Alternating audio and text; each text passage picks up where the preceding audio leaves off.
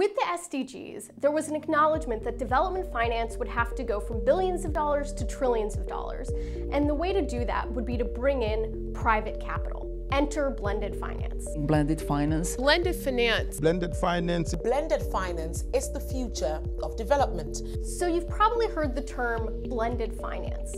Blended finance is the use of public and philanthropic capital to catalyze private investment in developing countries around key development priorities. While blended finance is sometimes defined differently, it typically has three key characteristics. The investment has to have a financial return, the investment has to seek to achieve a key SDG or other development challenge, and the money coming from those public or philanthropic donors has to be truly catalytic, meaning that the private sector would not have come in without it. One example is the Global Financing Facility, launched in 2015 to support Every Woman, Every Child. This is a rather large facility with a large number of partners all working to find creative financing solutions that leverage public, philanthropic, and private investment to address issues around maternal, child, and adolescent health.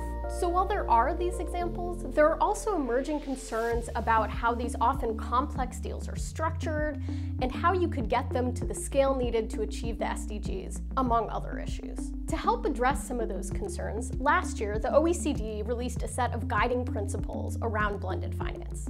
The non-binding principles said that blended finance should be rooted in a development rationale, should mobilize private capital, should take into account the local context, should look to effective partnering, and should be sure to monitor for the effectiveness and transparency of development outcomes. So while there's excitement around the potential of blended finance, these deals are difficult to structure, and if they're not structured properly, they can run into problems, including distorting markets. There are also concerns about the development impact of blended finance deals and ensuring that there is both a financial and a development additionality.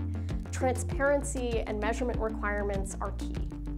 It seems like blended finance is here to stay, but for it to grow, a few things need to happen. A 2017 report from Convergence offered a few suggestions. First, donor organizations need to fully understand blended finance. They also need effective metrics for measuring additionality, value for money, and leverage.